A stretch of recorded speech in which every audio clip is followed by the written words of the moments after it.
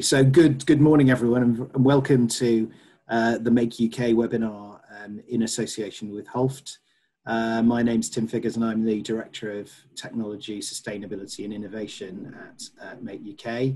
And I'm joined by Jim Davison and Stephen Tulip from our regional membership team in the South, Professor Gianvito Lanzola from the Cass Business School at City University, London, and Irfan Karahoka from our sponsors, Holft. And for the next 90 minutes or so, we'll be talking to you about digital transformation, something that is a high priority for us at Make UK, and something which we think is particularly relevant and hopefully interesting to all of you. So I'm going to hand over to Jim now for some introductions. Jim, over to you. Thank you, Tim. Good morning, everybody. Absolute pleasure to have you today on our webinar. We're going to be talking future technologies and very privileged to be partnering with Holft and Gianvito this morning even. A couple of housekeeping points. One is we've got all of our guests in muted mode. If you would like to ask a question, and I encourage you to do so, please use the QA box. If you look at the bottom of your screen, you'll see a bubble that says Q and A. If you put your questions in there, we'll facilitate a questions and answer session and make sure those are answered. That was all I was going to say, but very pleased to welcome you this morning. And now I'm going to hand back to Tim. Tim, over to you. Thank you. Thanks, Jim. And we should also just say that we are recording this session so that we can share it on YouTube later for the benefit of people who weren't able to join us this morning. So just to let you know that this session will be made public after the event. So thank you very much. And what I just wanted to do now was just share my screen with you, and then we should, there we go.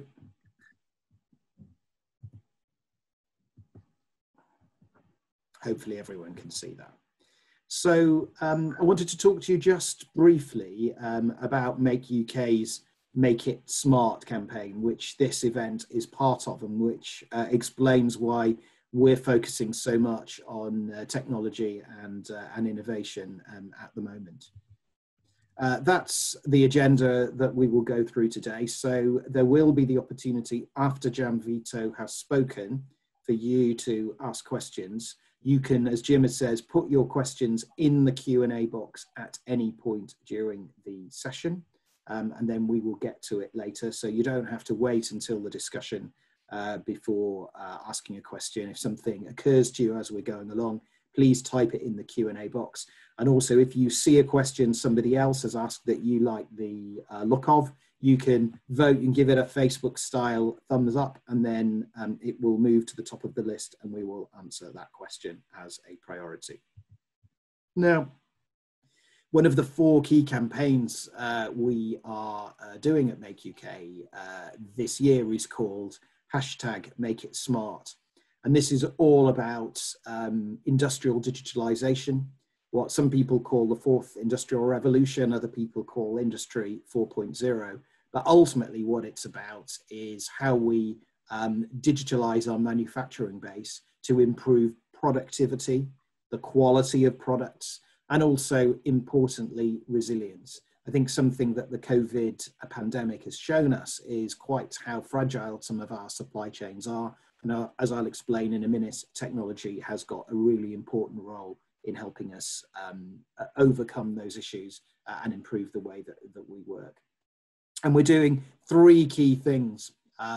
First of all, what we've done is a lot of investigation a bit earlier in the year into the support networks and services that are provided to manufacturing SMEs in order to help with industrial digitalization.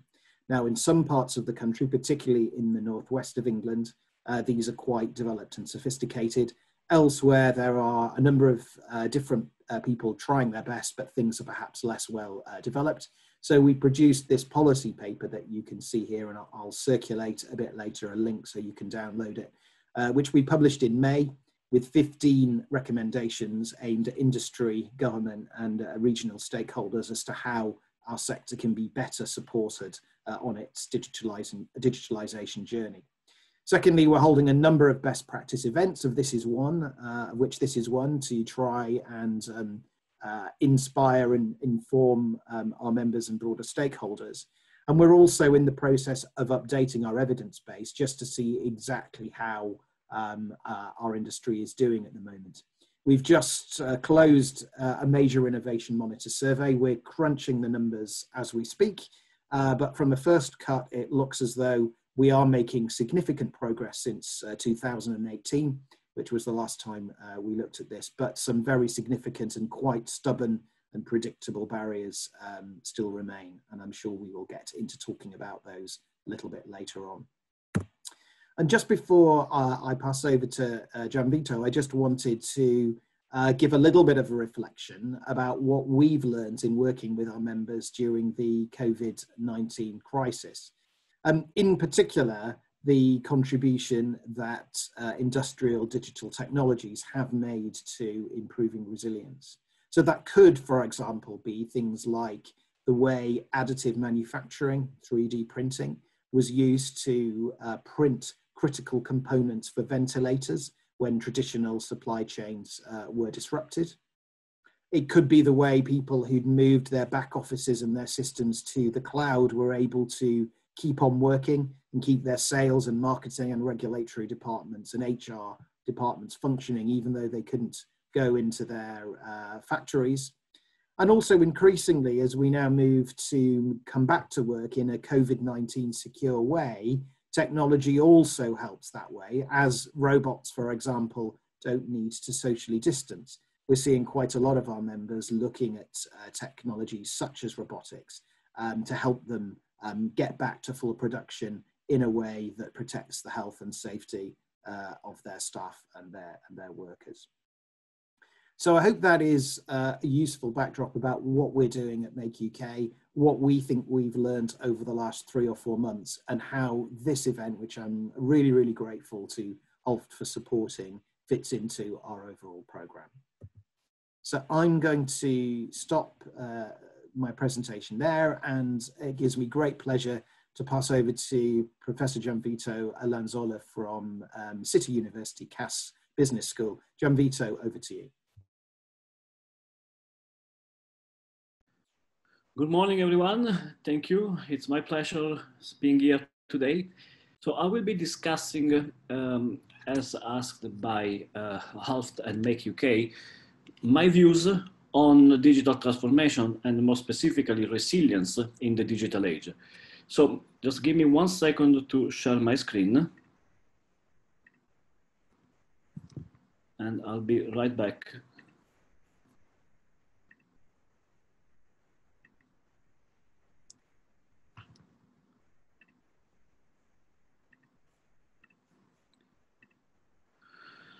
Okay, so as kindly said by the host of this session, I'm Gianvito Lanzola, professor at Cass Business School, City University of London. You find my contact details here. The goal of today is, I'm going to go very quickly into the agenda. I'm going to try to give you my view of what is digital transformation and why we should care. I mean, I know that we are all aware, but I'm going to also add my 2 cents. And then what are my views on what should manufacturers do to build resilience in the digital age? And then, I mean, we will, I hope that through this brief presentation, I mean, there is a summary of a lot of work going on in the background. You may be able to understand whether you are ready and what roadmap you may want to put in place to move to the next stage into digital transformation and resilience in the digital age. Now, when we speak about the digital transformation, the fourth industrial revolution or industry 4.0, whatever, however you want to call it, often we equate it. There is a very simple equation that many people make in their minds. Digital technology diffusion equal data and the digital engines for companies. Now, that's true. And then, I mean, we have all seen that through digital technology diffusion, we have the physical world becoming more and more digital, to the processes of convergence, smartification, and to the processes of virtualization. That's absolutely important, and digitalization and connectivity are the technologies that enable this transformation. I mean, you clearly can understand already here that there is a lot when you smartify a pair of shoes, or when you want to virtualize the training in your oil and gas operations, or wherever you are, there is a significant change vis-a-vis the old world where everything was physical. And we have already seen that the bedrock of the fourth industrial revolution is the blending of the digital and the physical. And to put things into context, I mean, to make it even more, let's say, concrete and we can touch it. So blending of physical and digital means that by 2030, 80%, I mean, these are all estimates, so nobody has a crystal ball, but anyway, just to have a rough understanding of where we are heading, 80% of the world population will be fully connected. So you can basically understand what it means, that instantaneously you can connect with everyone just few years down the line. Plus 50 billion connected devices. 50 billion connected devices. It means that if the world population will reach 8.5 billion, there will be something like 7-8 connected devices per person on our Earth, or trillions of sensors. I mean, this is something that it already now sounds quite big. Now, digitalization and connectivity drive the blending of physical and digital, and that's the bedrock. Any manufacturer that wishes to move into and lead in Industry 4.0 or the fourth industrial revolution, connectivity, digitalization, blending physical and digital is the point number one, which of course there is a lot of technology that has to be put over there. And just to give some let's say, figurative images, people will become just physical and a series of numbers, a series of 0 and 1, or our trains, there will be trains, and there will be what some people call digital twin, which is a way, it's a collection of technologies to recreate virtually the operations that go on the rail track.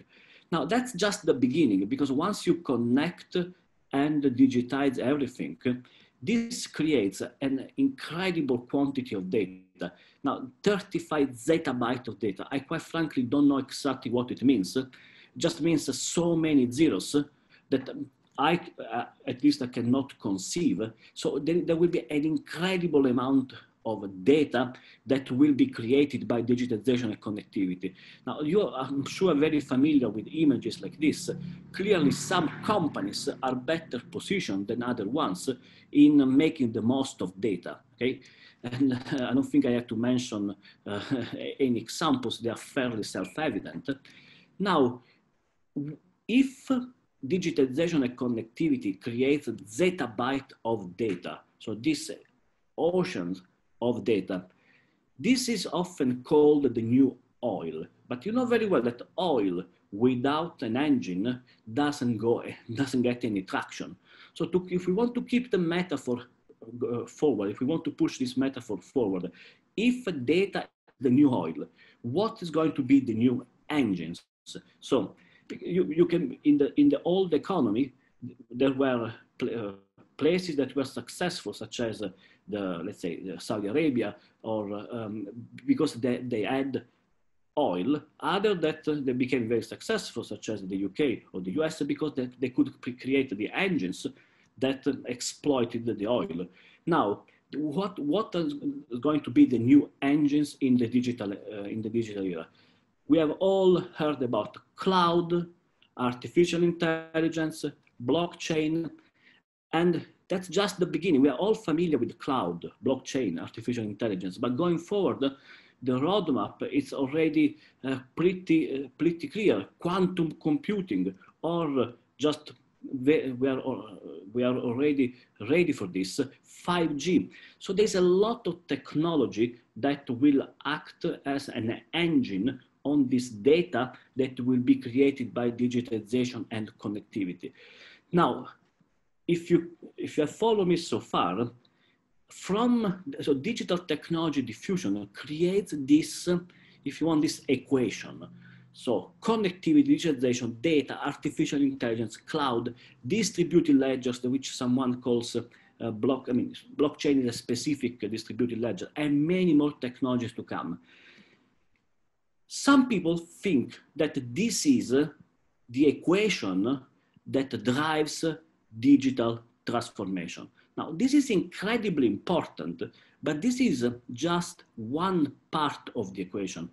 Because, digital technology diffusion not only changes the bedrocks of our companies, digital technologies change significantly also the external environment. And this is, the first, let's say, point that I wanted to share with you. Thinking that digital technology is about, digital transformation is about technology might be slightly misleading, might be even perhaps erroneous. Because, just to throw here one of the zillions examples that I can share with you, if you think that technology is the only thing, the only game in town, now you may end up doing something like this. BNP Paribas in London, in London offices, throwing something 3 billion on technology, and then say, okay, that's it. We put the technology, things will happen. Then the leadership team switch off, and what does it happen? What it happens is that technology in search of problems. So this is, one clear takeaway, one clear emergent regularity. There is a massive bedrock of technology that companies have to grapple with to enter into the digital age, but technology per se doesn't bring you there. If you just think that it's about technology, you will end up having technology in search of problems, which very, very soon will create even some resistance, big resistance in terms of moving to the next stage in digital transformation and leading in the digital age. The point that I want to make here is that you need really not only to think about technology, but what is changing in your external environment because of digital technology diffusion. Your clients, okay? And by the way, I'm just focusing here on some direct impacts of digital technologies, okay? Just direct ones. So if you think about your clients will all have to grapple with this big trade-off between privacy and customization. Digital technologies, on the one hand, promise customization. On the other hand, they might intrude into your privacy. This can be, I know that on the other side of the screen, there are both B2C and B2B companies. It doesn't matter. Privacy in a B2B context, it's called trade secrets, or it's called your own IP, intellectual property.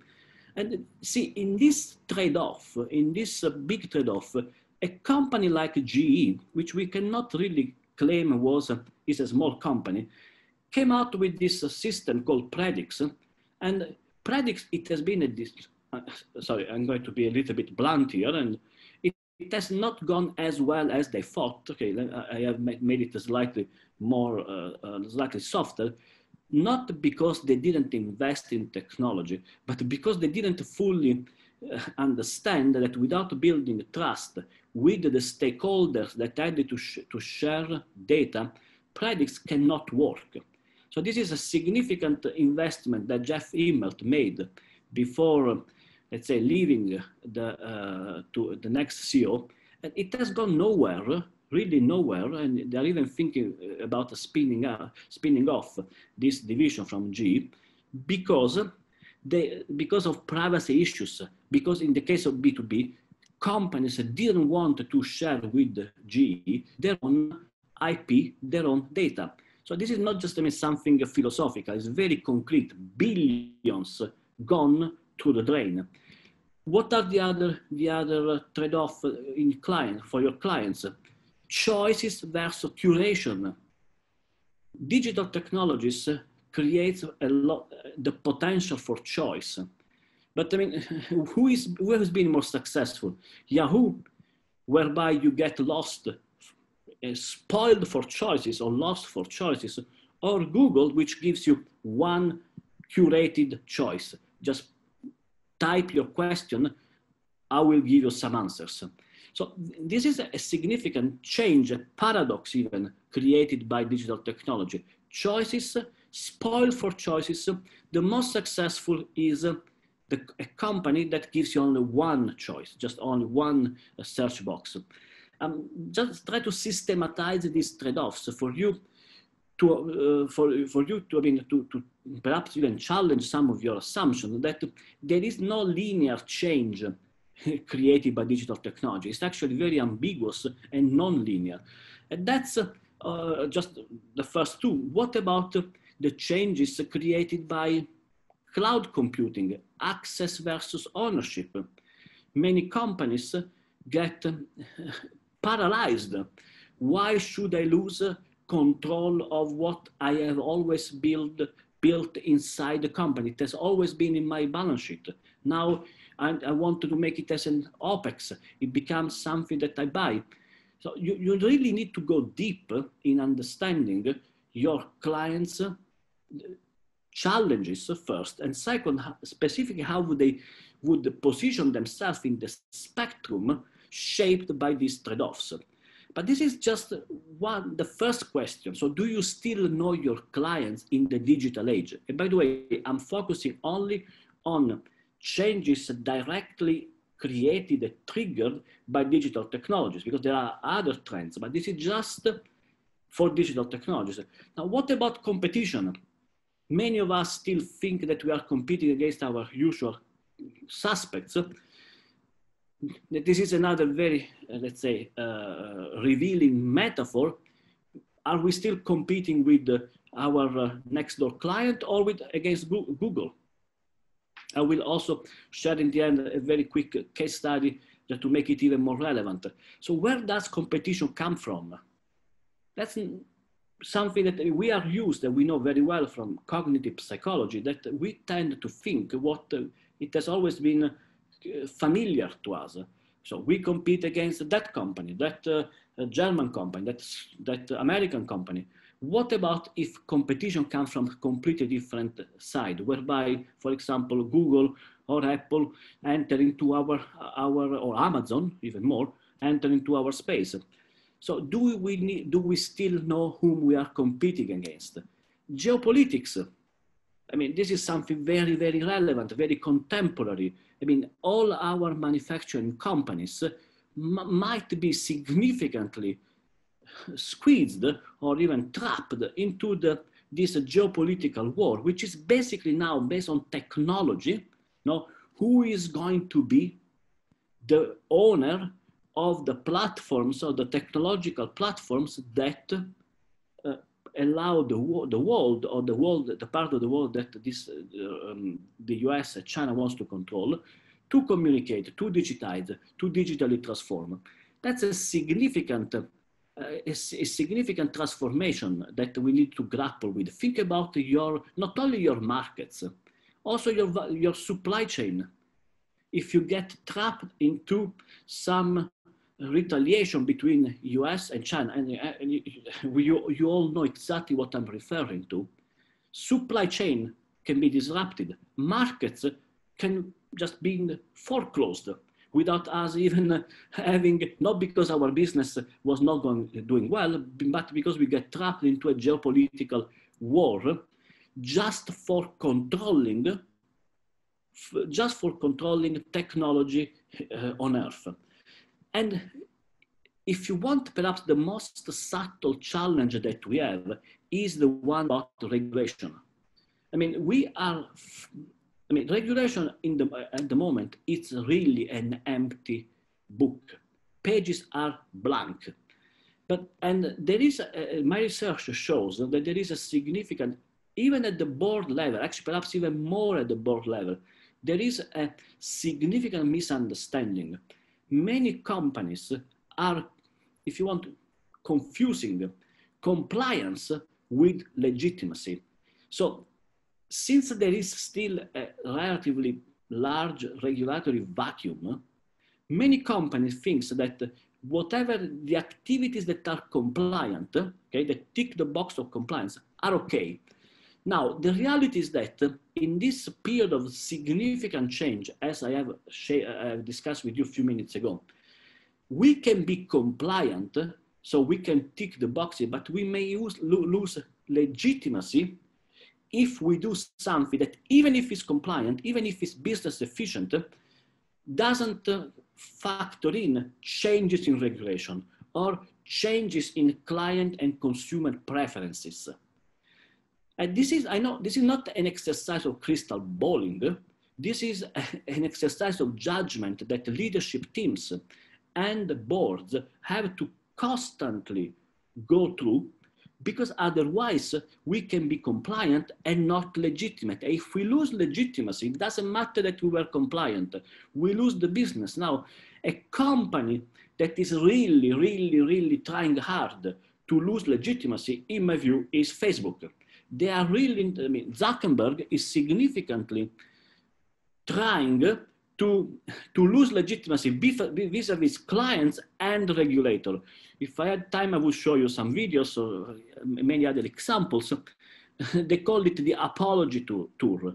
Zuckerberg has already been asked to speak in front of senior commissions of the US Congress, senior commission committees, because of misbehaviors of his company.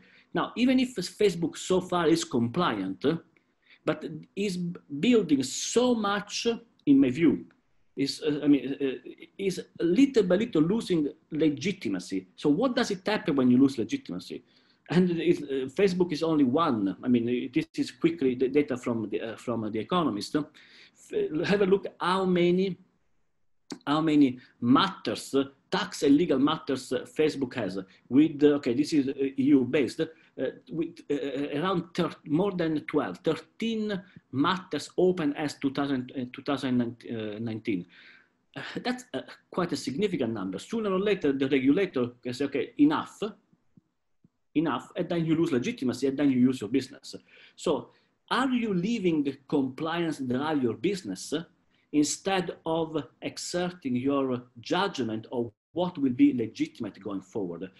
So the first point that I wanted to make today is that this industry 4.0, fourth industrial revolution, however you want to call it, it's technology enabled, but actually is very much multi-level change. It goes way beyond the data and artificial intelligence, which I call the digital engines, triggers significant changes in the external environment, in clients, in competition, in regulation, even in geopolitics, in geopolitical framework, which requires a significant rethinking of your strategy. Now, think this is just one specific part. Then that is a bang, a massive bang, the massive bang that Make UK is trying to let's say, to embed even more in the manufacturing platform of the UK. But there are even more. There is and by the way, this bang, as we said, is so big that some people call it the fourth industrial revolution. Especially in the UK, it's mostly called fourth industrial revolution. In other parts, it's called industry 4.0. So why the fourth industrial revolution? The first one was steam. I mean, it's self-explanatory. Then electricity, then electronics, and now digital. So the ambition is that as the first industrial revolution was born in the UK, even the fourth one will find very fertile ground in the UK. So that's our ambition going forward. Now, this is just, I mean, just one part, because then you need to add the other trends.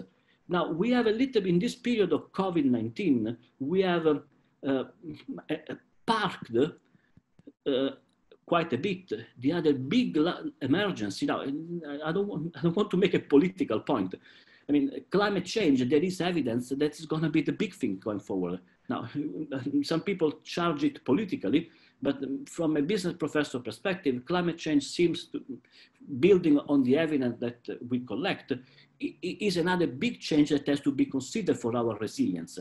So it's not only the left-hand side of the screen, not only the digital engines, the data, and the changes in the macro environment. Is the new normal after COVID-19? Is the climate change?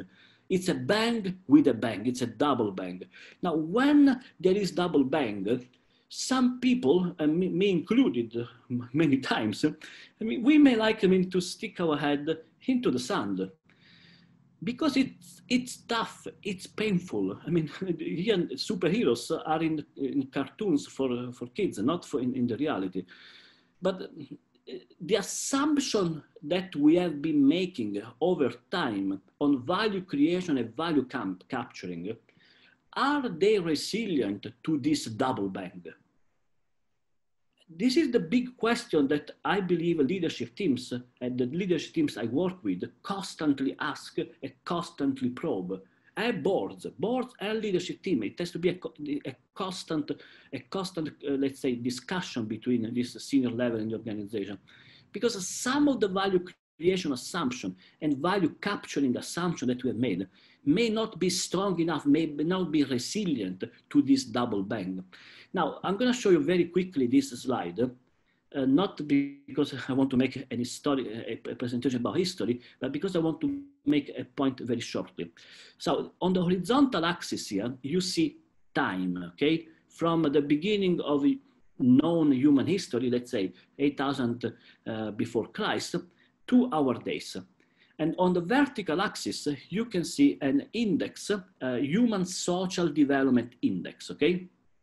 Both on the left and on the right, millions of people. Now, if you look at the human social development index, for the vast majority of time, for thousands of years, it was a very flat, smooth line, very flat, very smooth. Today, you could picture what might have happened by building on yesterday. But see what happens around this dotted line. Just what year is identified by what steam engine introduced in 1775. The very smooth linear development takes a massive abrupt change. It becomes, there is what we call an inflection point.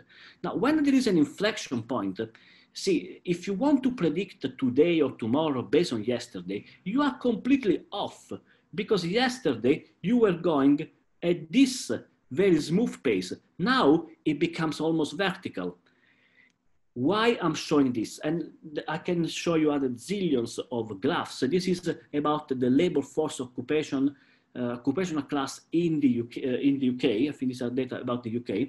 So for many years, in percentage, people were, LWS is a service class for many centuries, for many years, and even centuries. It was basically an irrelevant part of our communities. And then there is an inflection point, and LWS becomes the most relevant part in many economies. So think about manufacturing that look like it was, and this is very relevant for us. Remember, these are data in relative terms. So manufacturing looked like it was the only game in town until the, let's say this year, I don't want to, this is around 1980s, something like that, whereby manufacturing started first to plateau and even a little bit declining. Now, these are actually data for the overall world. These are data for the UK. It's exactly the same. You can see that you can see the three different colors, and then service becoming more and more prevailing, manufacturing after peaking in let's say around 70s, becoming a smaller part. What I want to make here, I don't want to speak about history. What I want to discuss here is that when there are banks, when there are even double banks, there are inflection points. So making when there are inflection points, making predictions is incredibly difficult. There is a very famous interview that the BBC did with David Bowie in 1999 about the future of internet. When you will get the slides, you can click on this slide and there is the link of this interview. And you will see the BBC presenter being very skeptical about asking David Bowie, but I mean, what is this internet? 1999. What is internet? It's nothing, just another distribution channel. It's another channel to distribute content. And David Bowie is calling, no, that is going to be an alien form. Now, 1999, nobody could see this. I mean, even the BBC, I'm making this example not to criticize because it's very easy to criticize ex post, but just to say that, I mean, the common wisdom in 1999 was the internet was just another channel to distribute information. David Bowie keeping Pacman saying, no, it's not.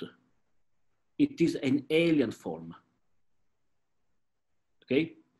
And you could see the presenter making fun of David Bowie. Changes happens anyway. We have a double bang. We cannot escape it. Now let's be proud of our history. And as Winston Churchill was saying, if we don't take change by hand, it will take us by the throat. So it's our choice how we want to deal with this. Now, so far it might even sound or feel that it's a little bit, let's say, daunting, scary, but the opportunity is huge. These are data from the world, for the World Bank.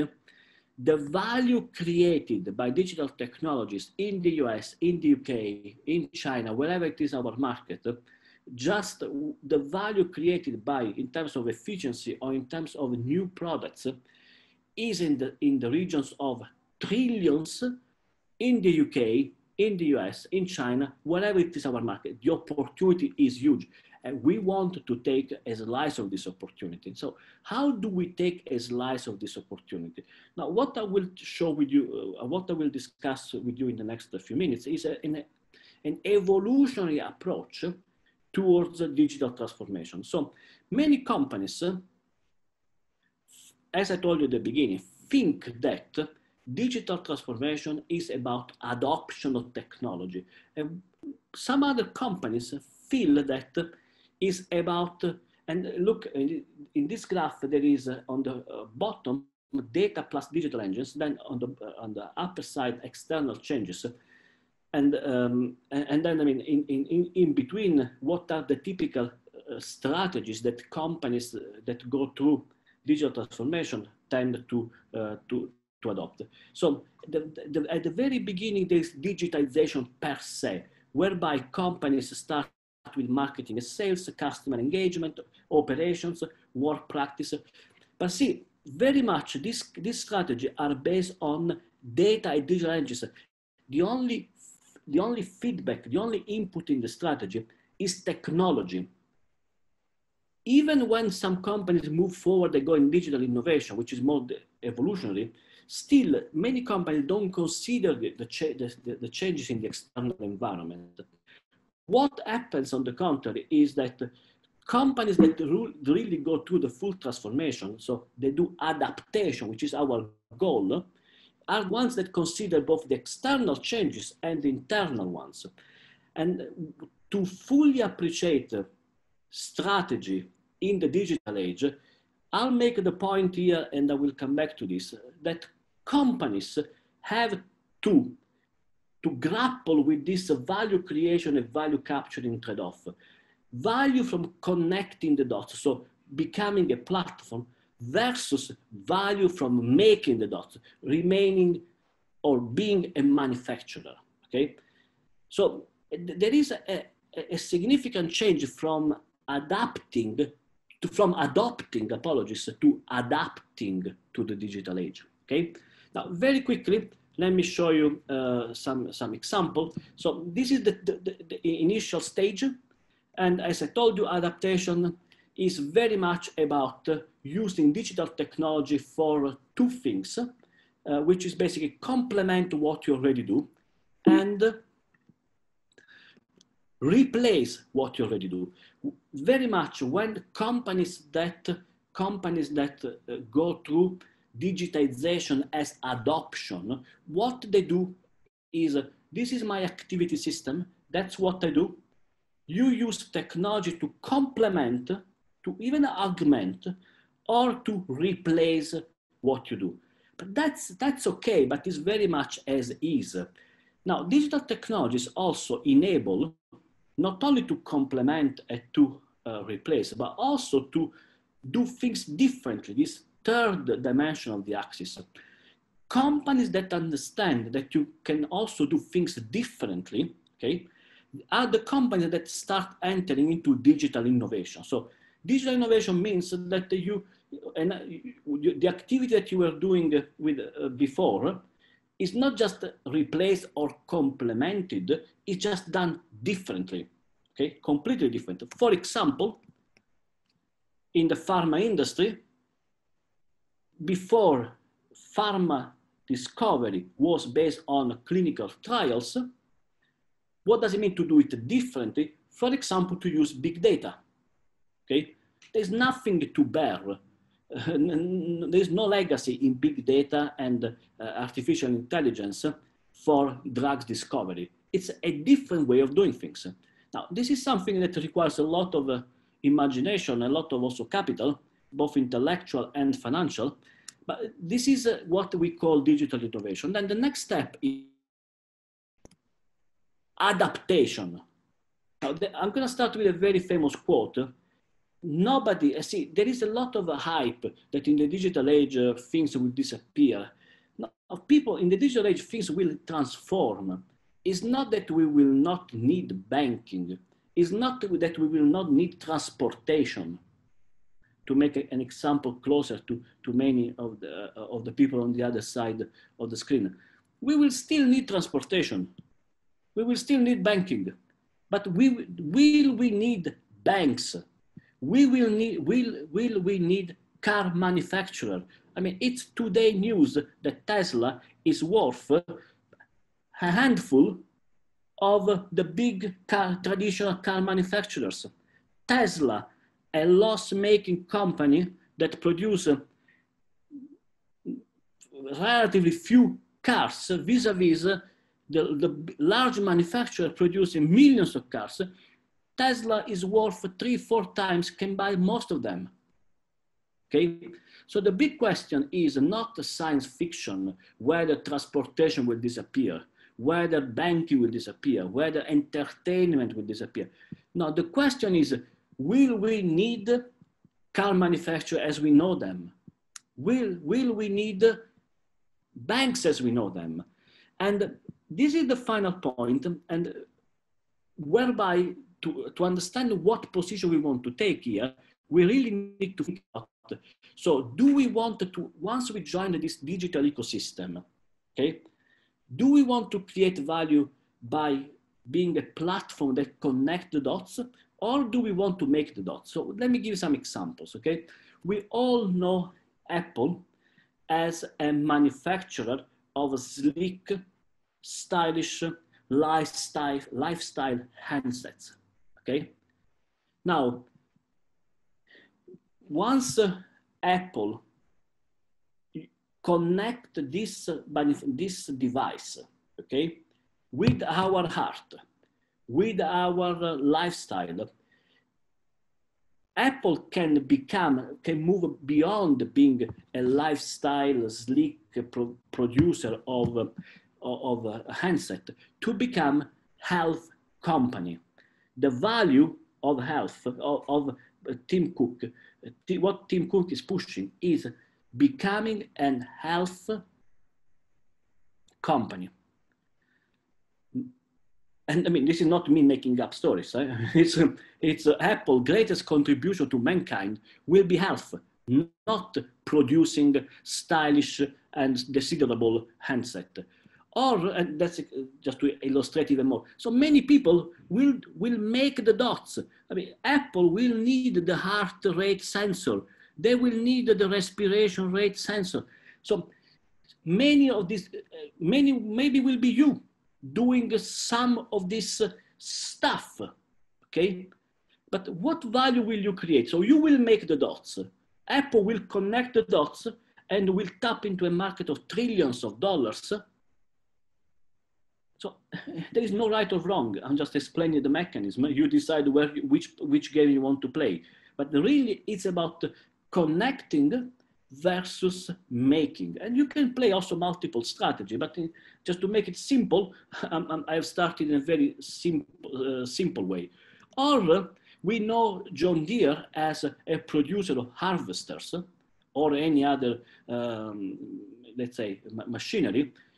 John Deere is moving into farm forward. They are partnering with the UK Met Office to do what? I mean, because people that are familiar with agriculture know that the big problem is the weather. So it doesn't matter that you have a fantastic harvester if you don't harvest at the right time. So if you manage also to get information on when to harvest and where to harvest, that has a massive impact on your productivity. So what is John Deere selling?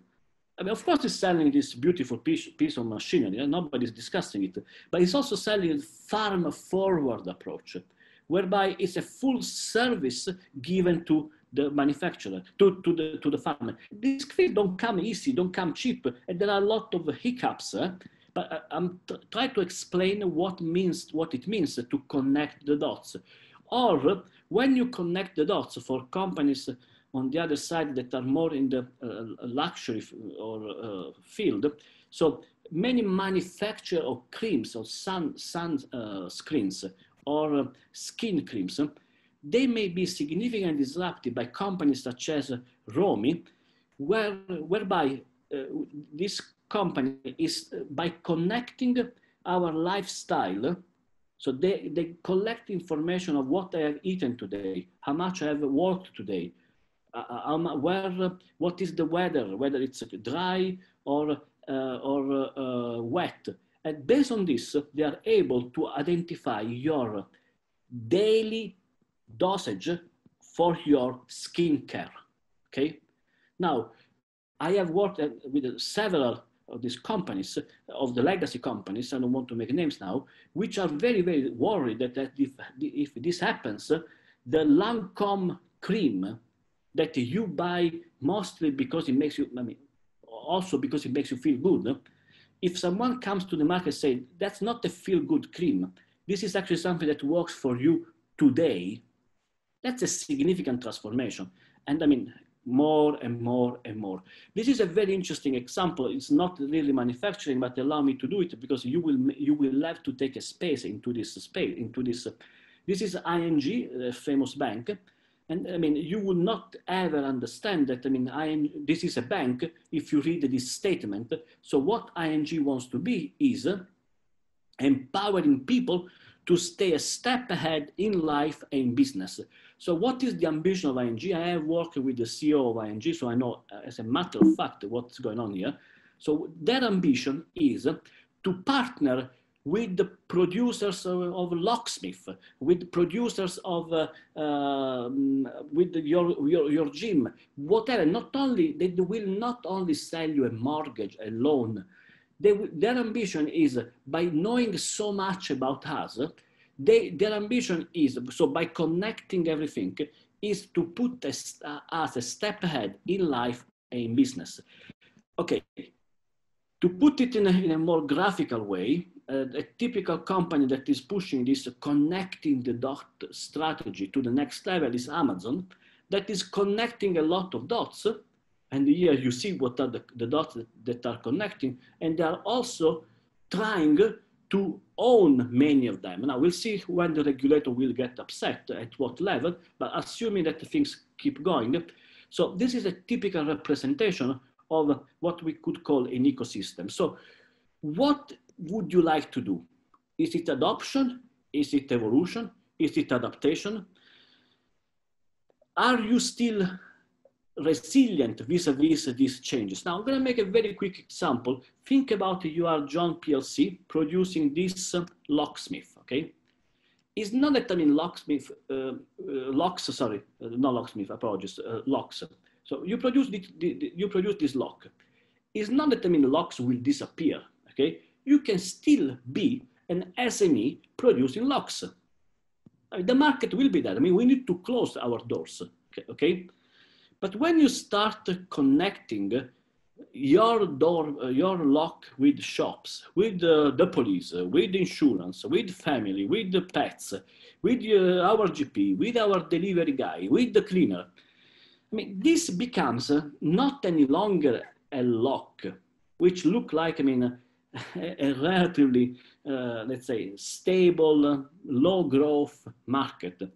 Once you connect it, this becomes something different. It becomes access to your, I mean, to a massive array of services.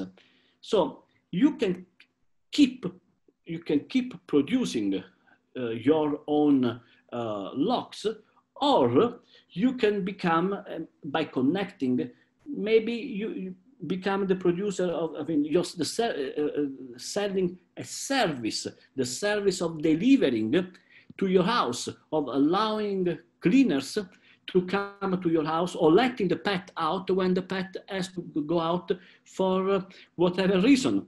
So see the example that I was making you before.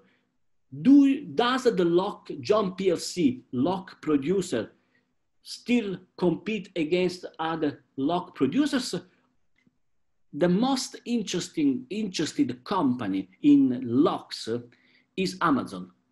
You would, maybe you already know, but I mean, for many people, this is a surprise. So why Amazon is interested in locks? And they have launched Key, even if it's still in experimental phase, because they want to take it easy before the people react too much.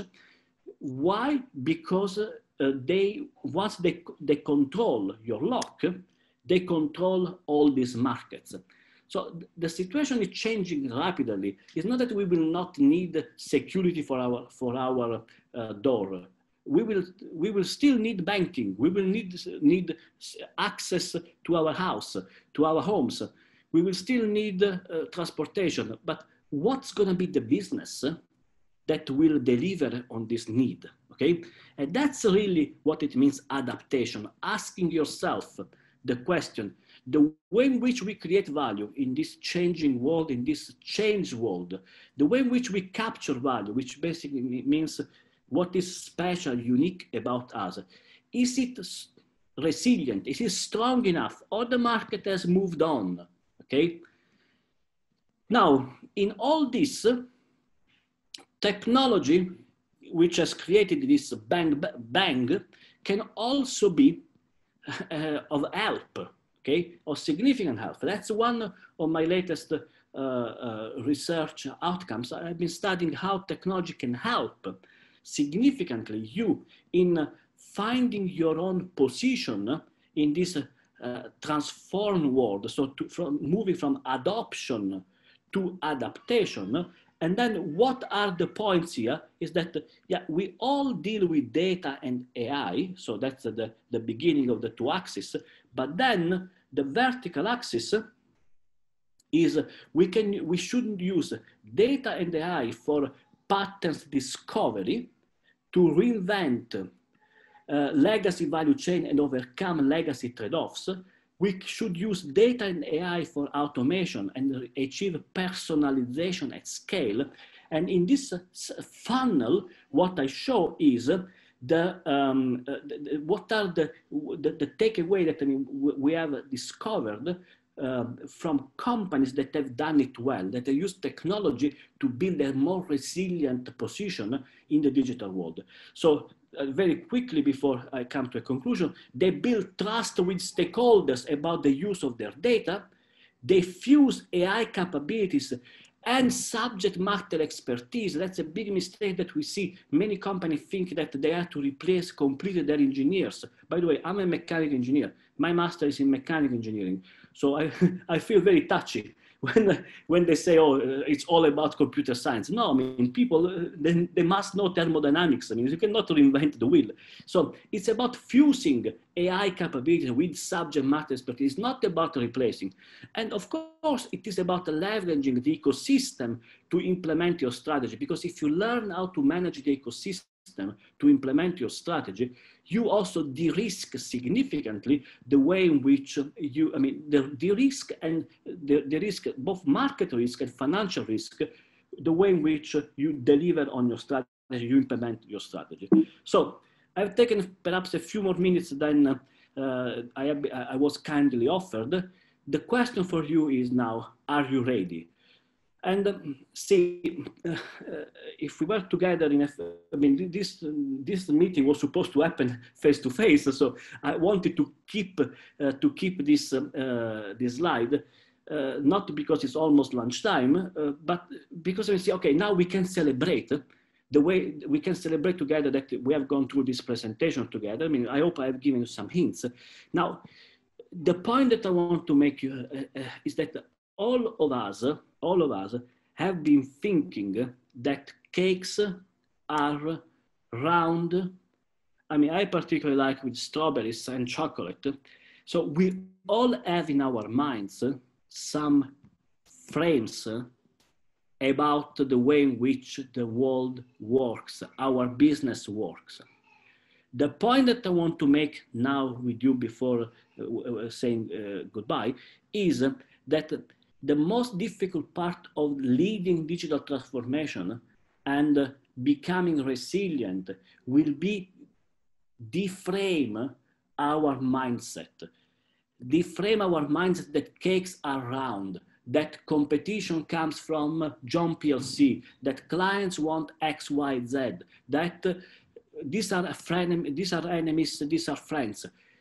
Deframing our own mindset will be perhaps the most difficult part to equip ourselves for the digital transformation and for resilience. Because if we keep thinking in the old way, we risk to be framed. And within this frame, we